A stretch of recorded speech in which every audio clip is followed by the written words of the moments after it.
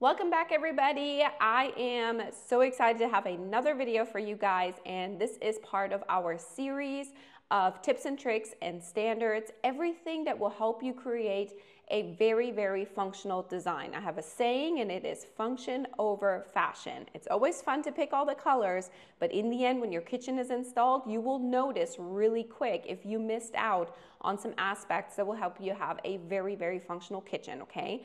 So today we are going to talk about working heights. What is a good working height? Why should I even consider different kind of worktop heights? Where does it come from? And how can I actually integrate it using American cabinet brands? And some tips and tricks on that, how to save some money there and to really integrate that the correct way. And bonus, if you watch all the way to the very end, you can actually find out how you can win a free design session with me where I can deep dive into your project. We'll hop on a Zoom call and I can give you some really good feedback on your project that you're working on right now. My name is Kerstin with the Material Bar here in Washington, and I'm excited to dive right into this topic with you. Okay, quick little backstory if you're new to this channel. I was born and raised in Germany, okay, Bavaria, southern part, best part, okay. And I'm totally used to all the different standards and features that we have in German kitchen design. And then when I started working here in the US as a kitchen designer, I realized really quickly that we're missing out on some cool features that could be very beneficial. And the reason why Germans have those standards is because Germans are very forward thinking when it comes to body ergonomics. And I have a couple of different videos on German kitchen design. Go ahead, check them out. But let's say you're working on a kitchen, you bought a home, you want this to be your, let's say, forever home, or I have a friend, she calls it her 20-year home. You really want to make sure that when you're remodeling this kitchen, that you're also thinking about your body. You want this kitchen to be so functional that you're not having to excessively bend down or put your back into movements that will put a strain on your back, okay? So what we're trying to do is use a couple of standards, a couple of tips and tricks from German kitchen design that will help you put less stress on your back, honestly, and just think a little bit more about your body ergonomics, and that will help you just live a healthier life. Okay, you're in your kitchen a lot, you're prepping in your kitchen a lot and working in your kitchen a lot. So this can definitely make a difference. And the big topic that we're going to be addressing today is different cabinet heights. Okay, so, and let me just set this record really straight. We're not necessarily talking about the finish height of the cabinet, but rather the finish height of the worktop, okay? So we took a German chart that actually gives you really good indicators on your body's heights and what would be the perfect working height for you depending on the size or the height of your body, okay? So that's kind of number one, how to get to this number, and then there's another version of this calculation that I'll show you here in just a second. But first, we took this chart, we actually translated it. Courtney, thank you, Courtney, you're awesome. We actually translated it from centimeters into inches, and as an example, right now I'm just using my own body height, so I am just shy of 170 centimeters, which equals about 5'5" here in the US. And according to this chart, if I calculate through it, it would say that with about 170 centimeters, the perfect working height for me of a finished worktop would be roughly 95 centimeters from the floor. Okay, so that in US inches is roughly 37.4 inches. And in the US market, the standard for a finished countertop height, your standard work height, if you don't discuss any kind of heights with anybody that you're working with, is typically 36 inches. And it comes from 34.5 inches. That's typically the finish height of a standard kitchen base cabinet, plus roughly 1.5 inches on your countertop, okay? So that's just by default. So going back to the calculation I just went through using my own body height, I would actually have a perfect working height at the 37.5-ish inches from the floor. So that means increasing my worktop height by 1.5 inches would be ideal for my body. And I will jump into a couple of tricks how we can actually achieve that without necessarily using custom cabinets, but I'll go into that in just a second. But let's discuss the second way on how you calculate the perfect working height for your body.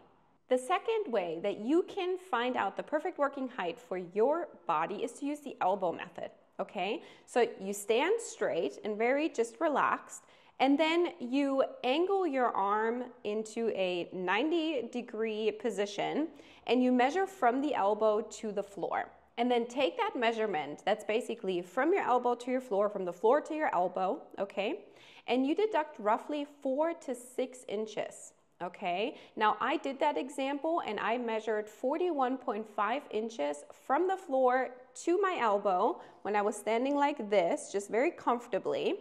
And minus 4 inches, 41.5, it brought me right back to the 37.5, which is pretty funny how accurate everything was. But you can be a little bit flexible here. You can, it's anywhere from like 4 to 6 inches. So that's also keeping in mind if somebody is like super tall. And you also want to take these measurements on the person that's necessarily like the one that's the main focus in the kitchen. So the one that's usually doing most of the work in the kitchen, that's kind of the one that you want to take these measurements on, or find a nice medium if you have two people that are, one person might be a little bit shorter and the other one's super tall, okay?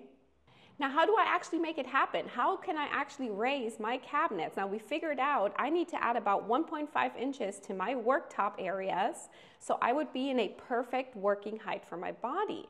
And there's a couple of easy ways. The easiest way, completely the easiest, and this is going to be the most cost-efficient way, how to raise your overall worktop height is using a taller toe kick. And a lot of times cabinets already come with a toe kick. It's pre-built into the cabinet, but you can order cabinets without a toe kick and then simply have your installers build a taller toe kick on site.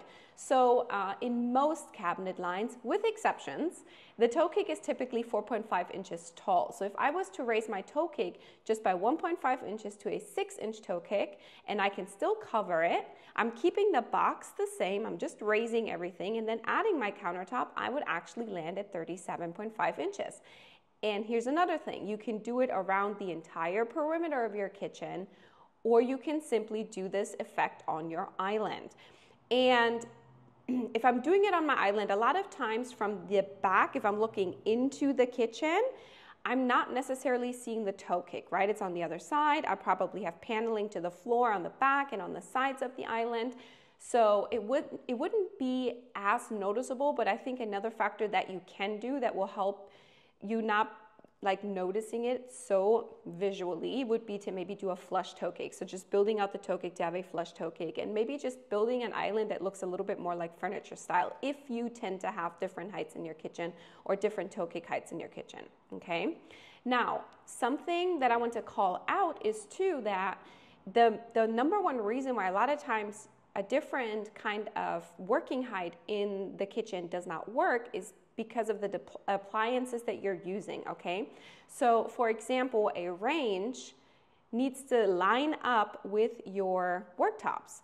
And you really want to check with your range manufacturer, read the specs, and see how tall can I actually adjust the feet so I could potentially raise my working height so it can align. But this is also a reason why, just one of the many reasons, why you actually see a lot of uses of cooktops in German kitchen design. So ranges are not as common there as they are here in the US. A lot of people have a cooktop and then they have a built-in oven somewhere else in their kitchen. And when you have a cooktop, now you can totally play with the height of your worktop. There's no interference right there. Another great way how you can raise the overall working height in your kitchen is by adding a thicker countertop, okay? Now, most countertops come in either a 2 cm or a 3 cm thick material.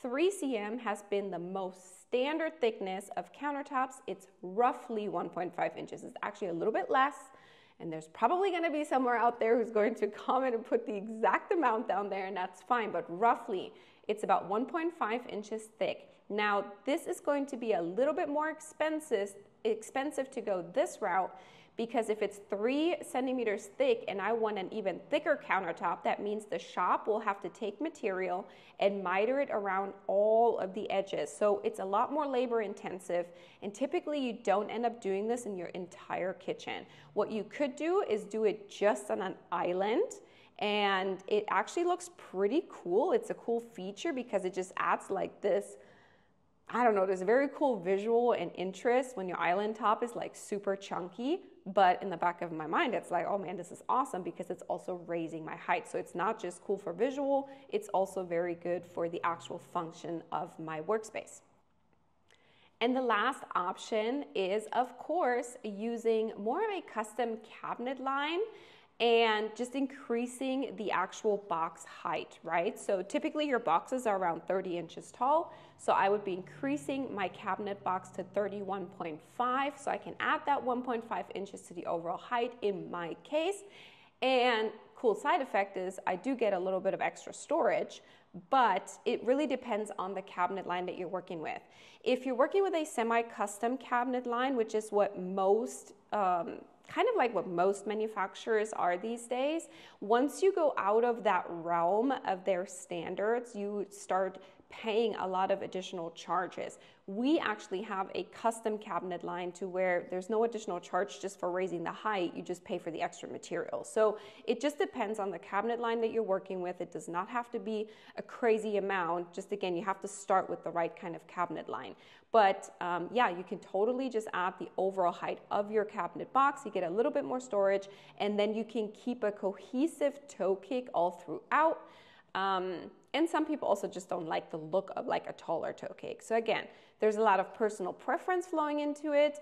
There's appliances that are flowing into it. And then there's obviously the cabinet brand and the kitchen designer and everybody that's involved in your project that's kind of flowing into this aspect as well. So it's up to you to figure out the right kind of route to go in this situation. And if you missed out on it, we actually posted another video as part of our series for like the ultimate functional kitchen layout, and that was all about standards. So we will have the link below. Make sure to check out that video. It's all about standards that you should be incorporating. If you can check the boxes on those guidelines that are from the NKBA, the National Kitchen and Bath Association, if you can check off those boxes as good as you can in your layout, you will notice that function and it will just flow in your kitchen while you're working on it, okay? And as I promised, so we have a bonus for you guys, and it's really cool. So what I ran into was we get a lot of comments from you guys working on your projects, but then because on YouTube we can only comment, sometimes we're missing out on some images, and obviously I want to help you guys, and that's the whole reason why I started this channel, because it's been very rewarding to help people from like all around and really fun. And that's why we're building a community. So we have a link below. It is 100% for free.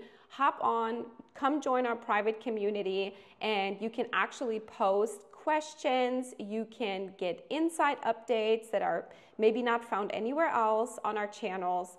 And once a month, we actually pick a lucky winner. And yeah, we'll just do a Zoom. We'll jump into your project. I'll kind of deep dive into what's going on and where you have your questions.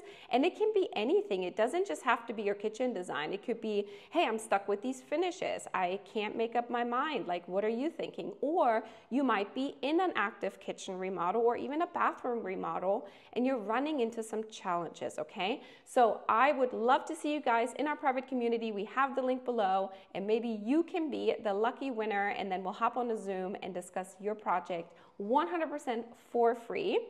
And yeah, if you have any questions in regards to working counter heights and about this video, make sure to post your comments below or your questions, and we will get back to you.